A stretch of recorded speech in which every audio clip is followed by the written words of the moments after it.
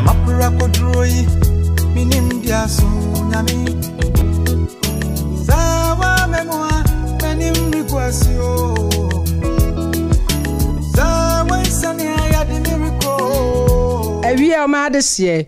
mema mu adwo ema mu akwaba ebe Obra Akwantuo adwumedie so eneso de obo ade ase se wahwe so meye de enadwumedie ebremu me de Francisca Kakari ubetimi afrem the great me na me de dwumedie ebremu se de bia me ye ne no enenso emra so se me de dwumedie ebremu me do fopa enem wo me ma me panyini e wo me nchen ye ne ni ebedi na brabo mu nkomo ekwan afa so ose obrase a nyame adum wedum pempenso a boduru e wa abrabom eni nti bebi biala owo biara beka me ho ne afa dwumedie emre o na mse obesua enoma bebre efri ye maame abrabom medofo aboafo bi na aso yasen eme ye de enadwumedie ebremu sa ope school papa e de ama oba dia ene me kanfo great ya santua school amo omo kaswa akwele dwumedie bebre ene omudi wo school mu ho frempanifu yi e wa homato fi so 0275 731 495 ana 0243 230 903 midofo ye twa ye ho yaji yaboafo enkrato abasisia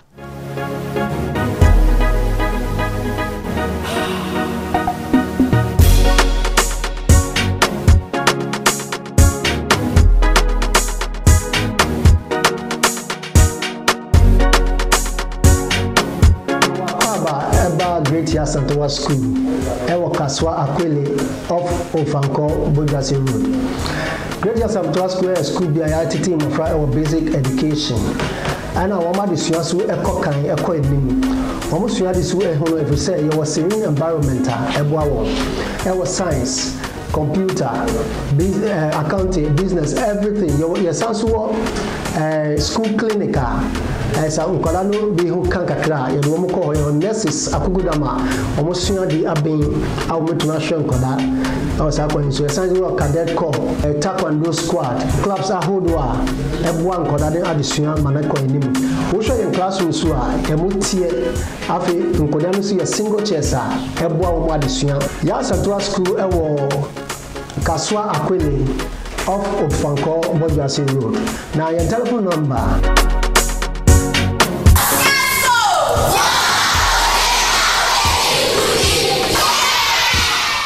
Memwatrase onyame adesie aha ayo Obra Akwantuo dwumedie ne yade bro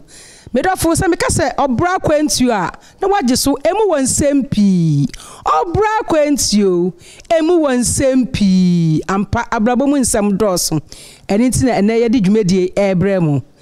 ene ye kasa fa abrabo ye maame na brabo a oboboye me wo maame panyini e wo menchen a ye be twetwe nkomo afa na brabom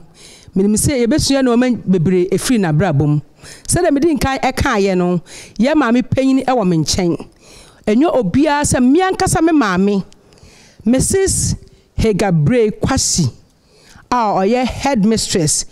ewo Abeadze state carriage ono ene menene ba betwetwe nkomo ewo na brabom maame memo akwaba ebe enadwumedie so na se Francisca obia ho ye de na me adom obia ho ye enenso ya san ehie biem sa ye hie enenso kwa ye fe dodo oh me da ya me ase onso ho ye fe pa ye do obo ade ase na ntafo no ho ye na me adom omo ho ye pa mo ho ye daddy nso ho ye oh nya me adom obia ti apo ye do obo ade ase maami ye betwetwe nkomo afo wa brabom sa ye kasa mama Hagar Blay kwasi a why ni owura yire Hagar Blay kwasi yo Francisca that's ma poto ya no peje wa Mate me that's pa ye kasa Hagar Blay me yo bia ya wo me e wo Prisia okay Prisia Western region me yensmani mi fieziama okay e ho na mi fi na mom ye wo me wo Prisia okay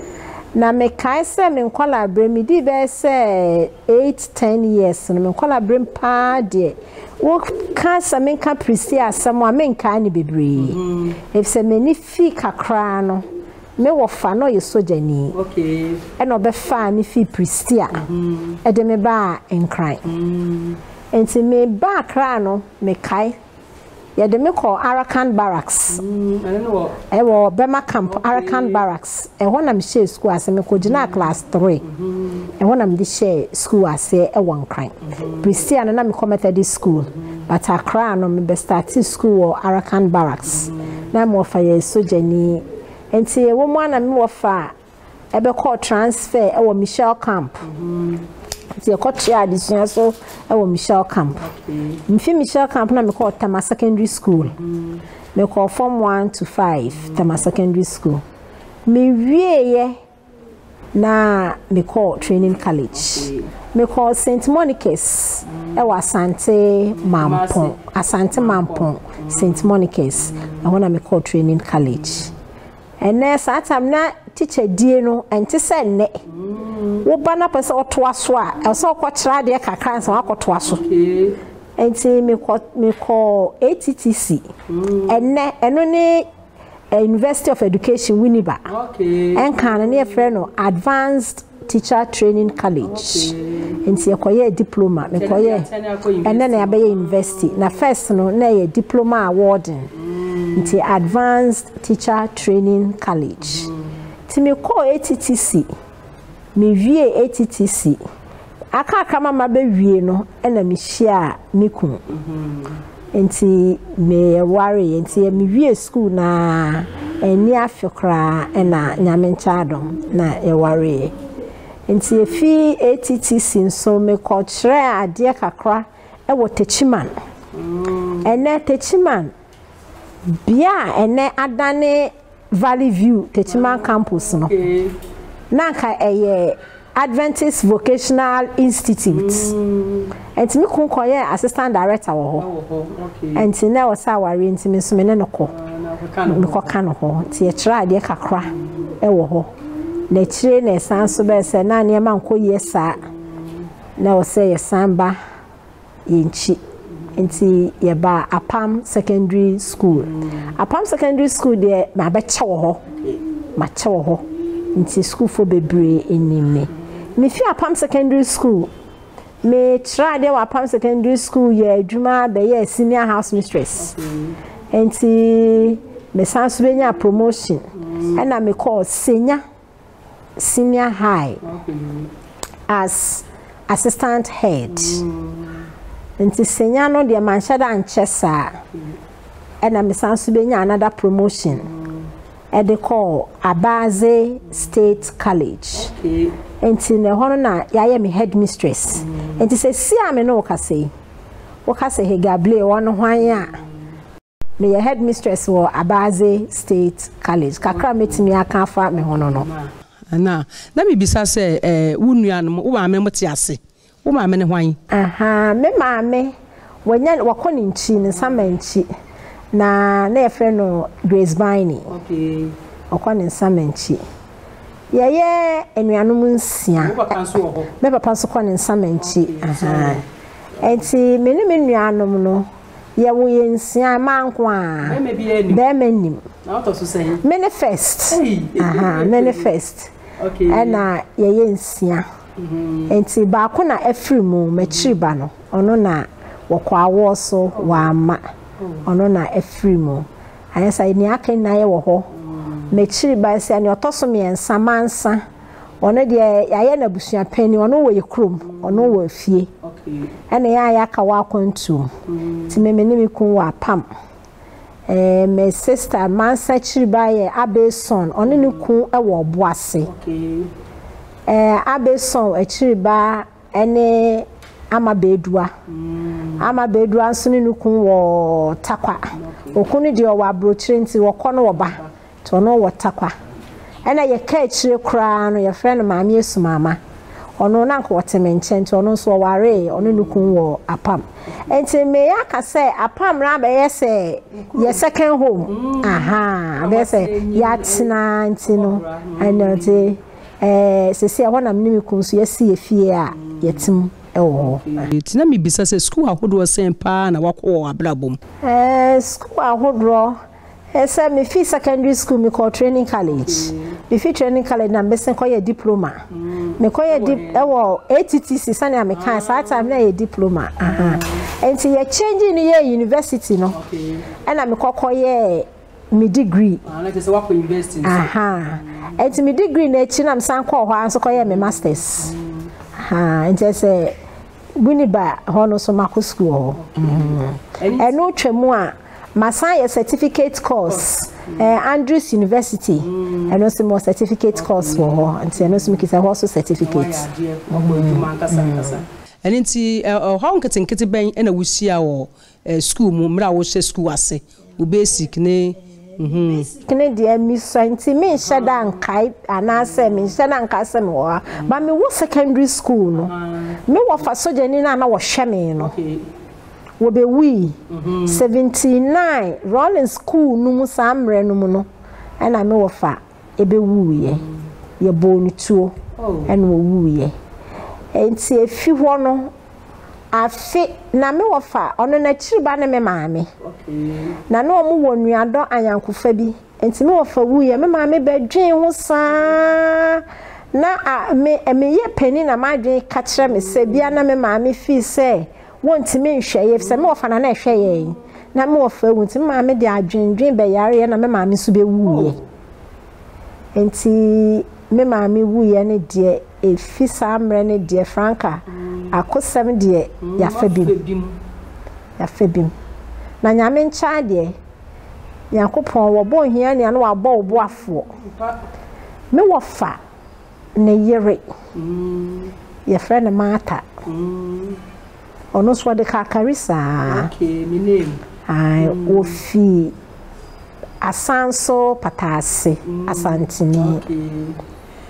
me no kase wo wotama se antema tanya me anyina amame wo mabrabo mu a nka minim nia meye ebisa me wo fa wuye no ye wie eye nachi na akoye se na me ne me sister wodi machi ene me wofa no wo last born ketwa ntafo ne na ye wo me wofa nchen ti me wofa be wuye no na wo se yekoye nchi nti ada ebusuafo ba me ma me nso afim nti ada ebusuafo ba ya ye ba be faye no na antema ataka se me die wo ma me nko nti oje metena na nchen na senye me ena meka santema atanya me maame a wuhu koso de me fra ne ma no na wo boa me kai pa say me wie secondary school 81 yeah 1981 na me wie secondary school enti etetu no mu no me call me krom sanka me ko hwesa abrabo no ebeye yi a na me hwa me hwe na me hwe situation na da bi aha de metena enyi me emu no so na me nana eye me maame sano no so ho na me nana so yare nketen sa na me hwe condition e wo fie da bi tina wasa me sign ba antama ata ho wo tema tina no de ko wie 83 nim tina me ese me ko school na 83 numu no we aye ni efi dem say 83 na e Ghana nya do na komo wo Ghana ukuta sika bebre na de atade kete unya bi nto sa tam na ne hyehyehye o de say no rolling stay no so high and it's time now so fine me the time na hwe na madu training college it me de me kai bibia me kai that was the time me yes asadia me call training college enti training college no kwanta mata ne susu ye because na me no my dream say me call university na me law na my dream no wo hwe we che bi ni ho so law na mpese me ye but antimata na me kasa no say me fa training college no be boa me since say yes and then de me de kofa training no mpo na ma pene so say me kwa na ne nkro ye mpo adin me kai pa 83 antimata na yi ne ntoma ede ma na danfo bi e fa na anti-comfort kokọ ne nsamanchi and anti-comfort ko ton ye e na odi ska ne baaye and na me de sai ska no call training college. Time na training college no ente say na 83 no teachers in Ghana. Ente wo call training college provider say wo kuta wo requirement wo kwa ne ajo. Enti me din kan call Wesley College Kumasi. Me drew ho no. Na so mo amantam ya fa nimpani na awie na me koto awra bi. Na no so pe Wesley College na no so enya. Nti onu mom na e ka kire me so. Sa dia yenko mampo. Me so training college na Wesley, that was the first time I make Kumasi, minim Kumasi. To kaso ne yenko mampo. Na me se mampo no so wen. O so eni akire bia yenko. Na me ka no ho na yekoye. Ti yekoye na mpa so yenya admission. Enti era no me ne no koda ne fie e wo Kumasi. E na ade kye na me san ba. Ti me de baba training college. We training college no so sana me ka no. Me kompo ete say na mi wo mu me kwa ye makwan ya me kwa ye ma meter ma me ma o se me nya kowram se ke age ya makwan because me ba no e yo ha foforo na me san befa ti me wo man kakran na me de be wie ye nso nya me ncha de me kotra de wo winiba enti no afi wo kwa na me start say me kira de no na che say nya me adom abrabọ no sesa kakra ne se nyame adomara ene abesiense ma so oboduom ne yankwaje aboafo nkrato embra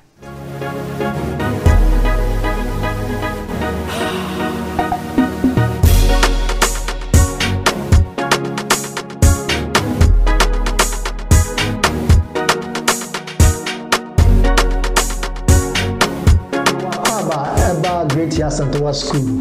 Ewa Kaswa Akwele of Ofanko Bojasi Road. Great Yasantowa School is school be a team of our basic education. And our mother is also a cock and a coin name. Almost you had this way, if you say you were serene environmental, our science, computer, accounting, business, everything. Your school clinical. As a Ukalano be who can cry, you know, call your nurses, Akugudama, almost soon the Abbey, our multinational Koda. I was going to a science cadet corps, a taekwondo squad, clubs are Hodua, everyone Koda, the additional Manako in him. Who show in classrooms who are a mutie, Afi, Nkodano see a single chesa, everyone additional. Yasantowa School, Kaswa Akwele of Ofanko Bojasi Road. Now, your telephone number.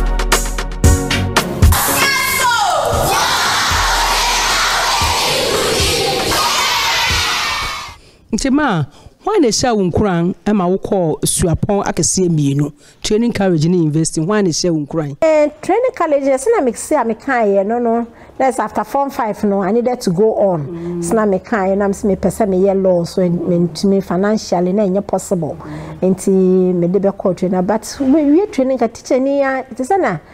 teacher de wodinim de na betimi aye teacher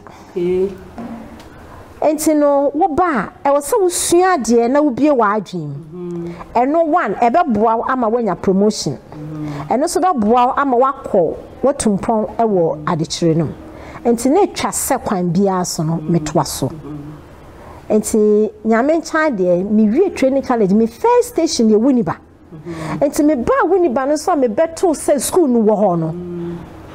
me ba kwa na minim se school no mpa ho na wo ba me betu wa me hu se ha school ye ho na me ye ma adwen se krom ha de me fi ha ko me ana me hye me hu kran se krom ha de me fi ha ko no na matoa madisua so enti me go so a me kira de no na me dwen e ho so enti 3 years no so pepepe no na me to fa ho akoye diploma no na those days na wukuta diploma utimi kira de wo secondary school enti sene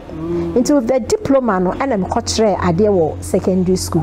but emre ko no na hu se diploma no so enche ebe bibia ye betwem enti na no so me am hye me hu kran se e wo se me komanim okay na me san so koye degree no ti e kire na me san so koye masters enti me ka se madisua no e ye nkran hye me akasa me de hye me hu a me pese me du level bi na nyakopon so etie mi sufre na oboa me nti ma oho be na we hye wo adekire mu mra wo ye adekire adwuma no how ben wa fam mehia wo how bebre na ba ko bi wo ho a mefisa wo se me na wo che okay o how a mehia me say police a che me wo madwuma yem se me ye teacher ni adan ene say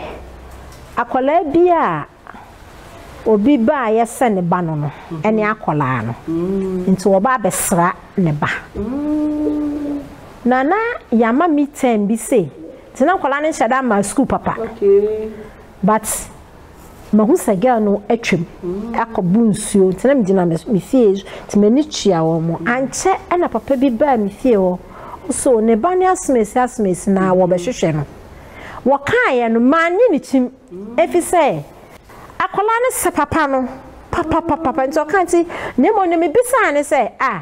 na wo ba no nyo mfifie na eba ana wa be ya wo so aba say wo be hwehwe ni ana so esuru bebi one o maame wo ana esuru bebi a me so me wo ana me sma say akola no mba akola ne ba ya obewu papa na pa no kikem wo be chimi oh papa asemben ansa na papa no be ka kire me so ne ba no na me say we dey mu gina ho ahwe nkire say nya wo ba no na ni tie wa mu ane say wo ye boga ena mre bi oba obe hia awura bi okay enti wo call ye na san na awura na fa ye fu na rana edi ye fu no koma be ma foforo ene ne tena ya na sesi abrabo edi ena awura na ye say okohwehwe be me boga no enti okọ boga ne fie okoto boga ne maame ene ne papa to mo so mo okan sa akwala no eye wo mo ba no wo mo anyi ne chim so mo fro mo ba no no so emre bi oba ye no oni awura bi etesa enante okay nti so de bibia ba wo mo nye no ene wo mo je no na mse mre kwa animu an na awura no ne kun na wo hwe akwala no mo ntemu aye fine nti no mpese boga ne benya akwala no ho kwan oh nti boga ifi abruchira ba obehwehwe ne ba nti ade a chin ye me wo ho ena police detective bi bae oboso madam ye hia o police station am se sa ho asembe oso enura case bi na bae no maami bi a ne ba na am se ye papa ne se ne ba no but akwa no nye ready nti ma papa no koi mama no mpo ane na nkasa cause na kola ni suru ye ju police station a ese kotena kanta say madam you are under arrest for what oh almost say child abduction saying mama na koye complain say me wia ne ba na kola no we akola na ni na moy Francisca asem a making enya sam ketwa wo na wo se me kopɛ lawyer obedi ma asem ma me kese ebe ya asem kesko maame ne se me ne boga no ewia ne ba enti o se boga no me fa lawyer boga no fa lawyer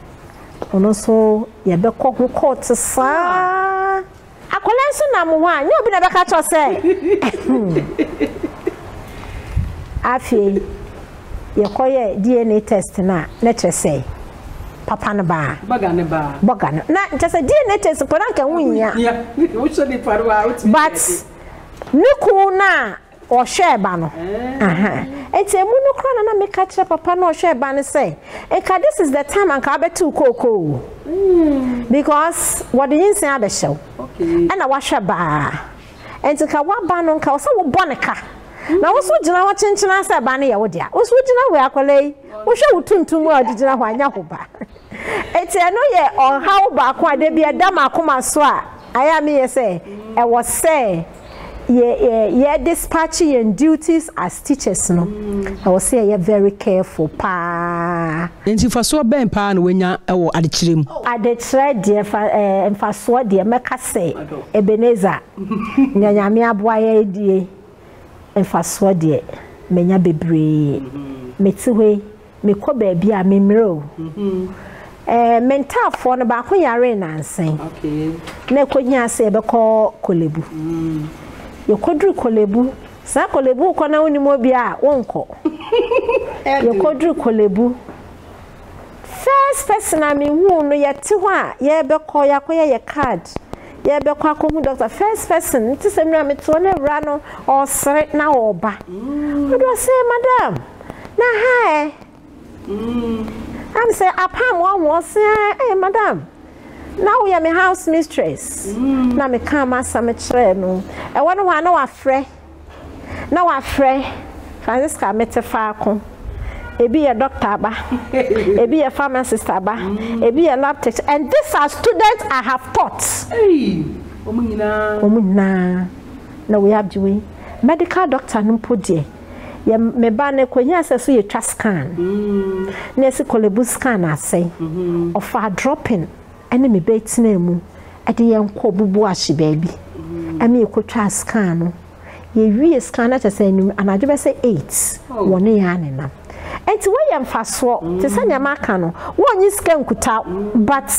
ne services a enam so nya akopon nam so a wo de ama no a no so de boa society no na eyemfaso de enti wanu hu obibi hu abrabomu ana abrabomu nuhu de Francisca, let me say this man kakra ebehame na me try there Wapam secondary school there was a time there teacher phone bi na your headmistress bi that time no na basa ye kakra e bai tina teacher phone na aka ye ho bo am say ye mpe ye head no nti ade ni kiki saa mampanso maame no ebe fi ho na chire hu say na ni sanka ebanisa aya na ye me ya pa say me ma ebinim timi wi ama adwen e ma me koye saa de yes it is one of the things I have regretted my brabo say me allow ibinum e mo mu wi ama adwen because the reality on the ground is that wo bisam say ma me na de empa no de aye minim no de aye into what was the sense in say ye mpeno na me di akire say me nso me mpeno obi kan to so wo support yes enti no de bia me de ye futuo say me mani free a me bobre me de aye futuo pa say obi be ka asam kire wa tie the other side because at that time no yenye ene ye kan na me so me kotie ne dia wo da bia nanka amanisa it was one of the things Maya nti me pese wo betu mebunu efutu kakra do me mebunu a omo hye obrafo ase foforo ne ametu efutu am de be ma mebunu ne se edi kan obi amfa nyame nyame de ukotiri nyame a wo bobra ensiso okay nti nyame God should be the center of everything that you do. God should be the center of everything that you do. Na so fa nyame na wade sua se eye adwuma na wo sua se ye nwoma na wo sua make sure say one meet what targets okay wo ba brabom nso a edikan onyame som wo ye oba wo ye bema me de ka me kwade bia futuam de tu nkofo say ebe ya nka safo wo mu no eduru se obe ware a ware wasafo eno so ye ade a ehia pa ntini na ne beka say ebra ye bono yakopom mu ababunu mani mmere adesua mani mmere nyame som mu ma mani so nimpa de bia beka say ade ba kwa de ye wo 3 groups of people e wo asasi so a eni de fata wan fa ma wa wo bra no ba enye the people we call our parents, the people we call our teachers, the people we call our elders. So 3 category of people we know. Wo bobra na se wo mu won a wo bra na wo bono insiso a idea ma observing in life. Into mebunu respect your parents, your teachers, and your elders. Na Bible cry can say de ni de ma yempanimfo a yawofo na yenkwa na wasase so no ebewa. Ti yemfa mobra na yenkwa na awa amaye. That's it. Amen. Mama yadasi say ya to nsafre waba ene ya ye nhyira. Awie o me adese aha ana mreba me ye kwan am ye de adwumadi AC. Yada ya maami ase am se yate bebre ya ye nhyira nim se ya fa nsem bebre afri na brabo mu. O se ye mbu ya awofo ye teachers ene ye mpanimfo se ye buo mu a de ehwe afri abrabo bia ye nsa ebeka. Yada ahwefo nyina se munya emre ehwe me ma ye di dwumadi ebre mu. Na me ka mo se Great Yasantua School ene so ya sen emedi adwumadi ebre wo. So for maami Estagezi ono ene pam matade e hyemi e maami owo Yasantua School hwa opam ma ene mema ntade nyina e wo ho koho ne kopam watade Queen's West Saloon omu na esiesie mitri ama me ho aye fefefe a mitwa yopo e wo TV sui omu wo kaswa akwele nkwanta koho ne kosiesie ho na wo so ho ebeye fe mi production team me da mu nyina ase ebi adwumadie wo pese wo so yasen na wo boaye na ye di dwumadie ebre ba bibiara TV so a wo betimi afre yen e wo ya homa trofi so ebi adwumadie aye wo fe se de maame hega eba aye aye wo fe na se wo pese wo so oba dwumadie so a wo so betimi afre yen na waba so nsore ekuo